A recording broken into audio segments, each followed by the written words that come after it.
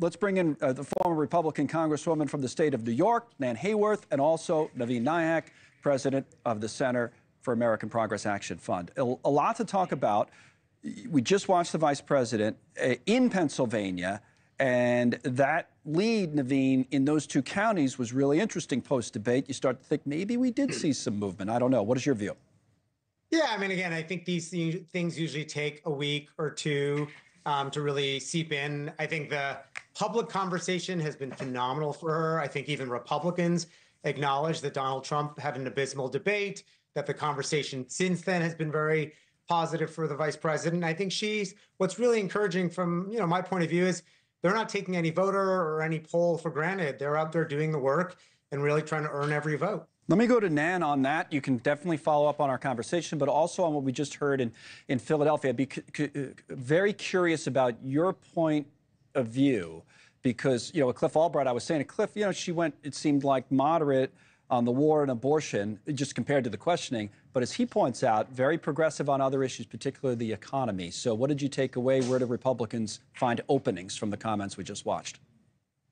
Well, there continues to be a very deep discontent on the ground. As we know, there are a lot of independents who tracked with President Trump during the debate in the dial tests. And certainly, our friend Mark Halperin at another network and independently has been doing focus groups and finding that there's perhaps a surprising amount of attraction to President Trump's positions. I think it's going to be, as it always is, up to Republicans to continue making the case in the most direct and sane and relatable way possible, because this is definitely an election that is absolutely on the edge. So the Springfield comments, she talked about it, that a negative issue for Republicans. She also, Nan, talked about how the fact she had a conversation with the former president about the second attempt on his life. Is that an issue in this race? It's tough to know where the voters are, particularly the swing voters. Where do you think they are, Nan? Yeah, again, it has to do very much with how we make the case.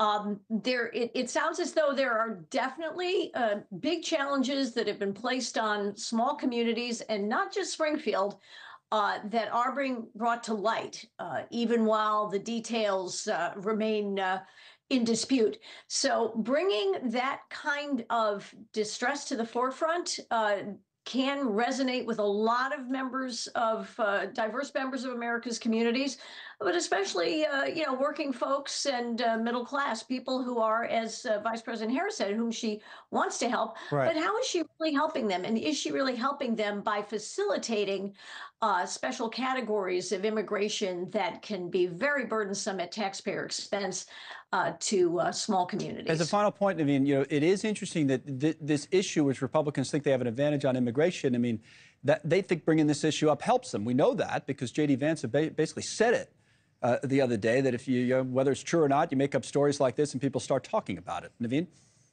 Yeah, I think it is reflective of their approach to governing, which is it's not actually about solving problems. It's not about people. In fact, they will lie and make up problems if it helps them politically. And I think that's actually what's getting captured in this conversation and turning off a lot of voters, that you have a relatively moderate conservative governor in Ohio denouncing this, saying that they're lies, people's lives are at risk. And I thought today you saw the vice president really draw the contrast. She's not concerned about her own safety. She has Secret Service. What she focused on are all the people in this country who do feel they're at risk.